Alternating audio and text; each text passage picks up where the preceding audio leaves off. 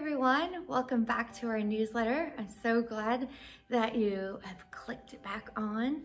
I hope you love my new shirt, that good things are coming. I saw this on Instagram and I just had to have it. It was one of those impulse buys, but one of those buys are like, that is so true, that good things are coming.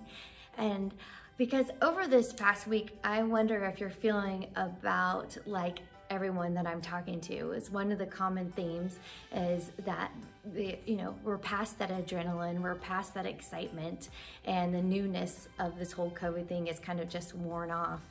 And so it makes me think that even in certain times that we can be certain that God does not change. In the book of Malachi in chapter 3 verse 6, it says, "For I, the Lord, do not change."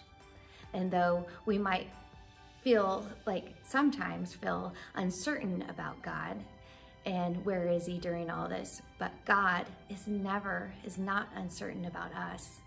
And so I know this, I believe we will prevail.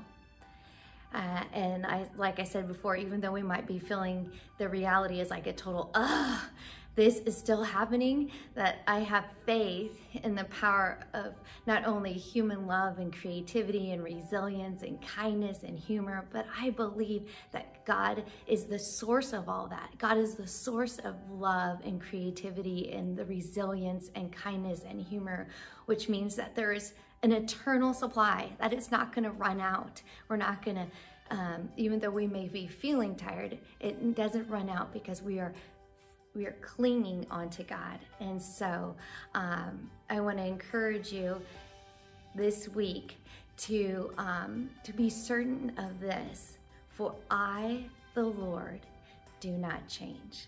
And so hold on to that, my friends, and we'll see you back here again. Good things are yet to come. Bye.